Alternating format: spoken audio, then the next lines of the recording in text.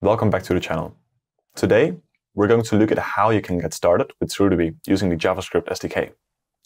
With the JavaScript SDK, you can seamlessly integrate SurrealDB into your web and backend applications.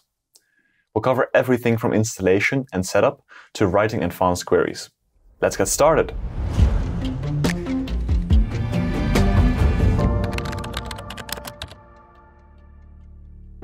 In this video, we will use Bun, as that provides TypeScript support out of the box. However, you can use any package manager and runtime you prefer. To use SurrealDB with the JavaScript SDK, we first need to install the SDK and set up a SurrealDB instance. First, let's open a terminal and create a directory for our project. I'll call it Micha's Clothing Store. Secondly, let's initialize the folder with Bun. We'll simply accept the defaults for the questions asked.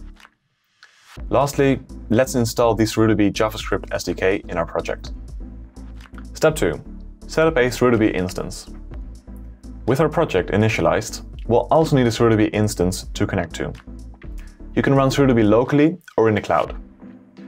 Running it in the cloud is perfect for scalable, production-ready deployments, but if you prefer, you can also run it locally for development and testing. For this video, we'll set up a free instance in SurrealCloud via SurrealList. Create the instance. We can create an instance via SurrealList. If you don't have SurrealList installed, you can access it via surrealist.app or download it via surrealdb.com/surrealist. In a previous video, linked in the video description, we showed you how to install SurrealList in more detail. Here, I'm in SurrealList on my desktop. Now, I'll head over to the Cloud tab. Here, let's sign in with our SurrealDB account. I'll pick GitHub, and we're in. As prompted, let's create our first instance. We can pick a name. I'll call it Micha's Clothing Store.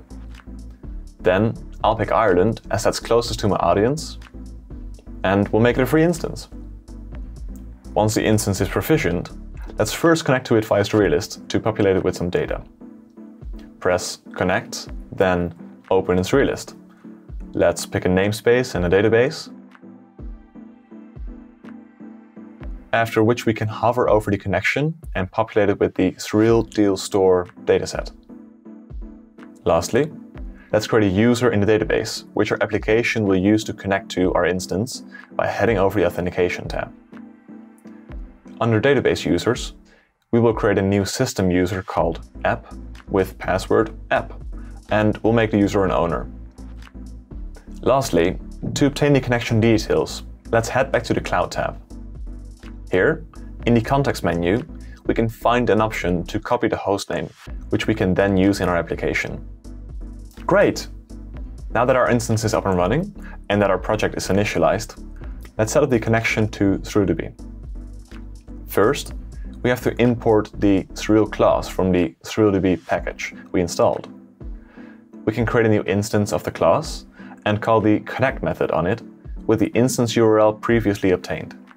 Make sure to specify protocol. We will use WSS to establish a secure WebSocket connection. Secondly, we can specify the namespace and database for our connection. We'll match this to the namespace and database we previously created in SurrealList. To finish off configuring the connection, we can authenticate as the user app, which we previously created inside the database. Since the user resides inside the database, we also need to specify the namespace and database in which the user resides. CRUD Operations. Let's put our connection to work by performing some CRUD operations. CRUD stands for Create, Read, Update, and Delete, the core operations for any database. While you always have the ability to send custom queries from the JS SDK, it also provides a number of built-in methods for data manipulation. Let's go over some of them. To create a new record in the database, use the create method. This example creates a new product with a specified ID, name, price, and stock quantity. To retrieve records from the database, use the select method. This example fetches all records from the product table. To partially update an existing record, use the merge method. Here, we are updating the stock quantity of a specific product. And lastly, to delete a record from the database, use the delete method. In this example, we are removing a specific product from the product table. Advanced querying.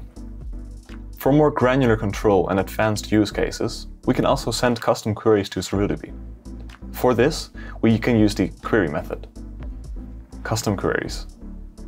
By default, the query method works by passing a text query and parameters to it. The method always returns an array of results, as you can send multiple queries at once. To easily name the results of various queries you send, we recommend destructuring the response. Prepared queries. The query method also accepts prepared queries. These queries, alongside their values, are encoded into the underlying communication format, CBOR, as you construct a query.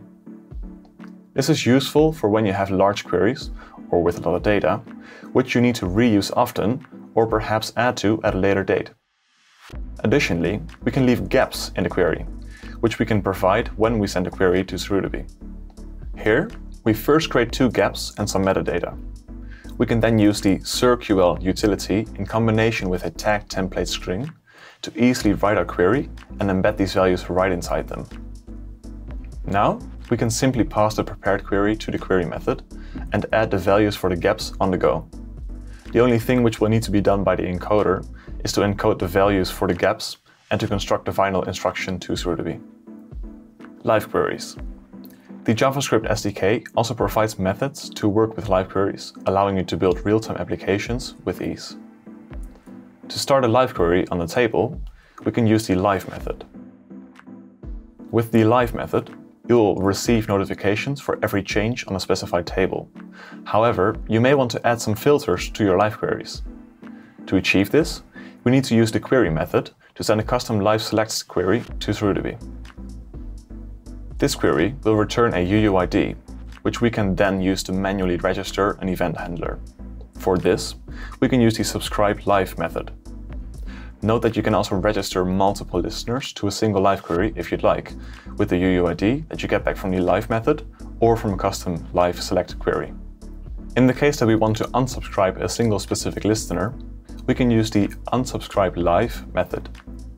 Note how in the previous example, we store the listeners inside a variable. This is so that we can keep a reference to the value. To unsubscribe the listener, we need to pass the UUID for the live query and the reference to the listener. To stop receiving notifications for a live query altogether, we can use the kill method. This will send a message to SurrealDB to kill that specific live query and also emit a last close message to all registered listeners before they are unsubscribed. And there you have it. From setting up your SurrealDB instance to mastering advanced queries, you're now equipped to build powerful, real-time applications with the JavaScript SDK. To discover everything possible with our JavaScript SDK, and to get a reference of all methods and data types, you can view our documentation, which is linked in the video description. If you found this tutorial helpful, you can subscribe to our channel for similar content, and remember, you can always join our community over on Discord to learn more about the latest releases and features. See you in the next one!